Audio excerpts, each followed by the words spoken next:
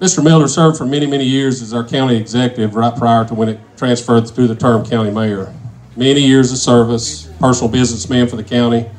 Not only took active roles in the Loudon County Republican Party, but presidential elections, congressional elections, and this and that.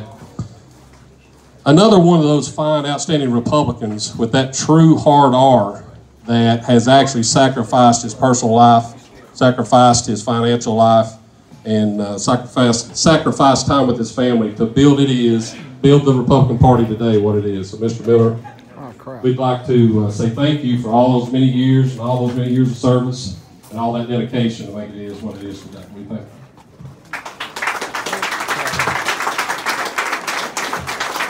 Thank you, Leon.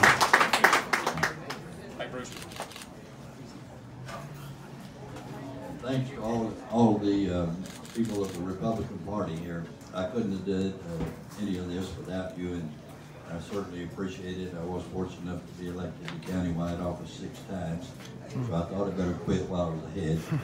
And we did accomplish quite a few things. We built the hospital, Loudon State Community College, 2 health departments with the cities, built 2 libraries. So I look back and think we did get a few things done during that 20 years that I was county mayor. And I couldn't have done it without the support of the Republican Party.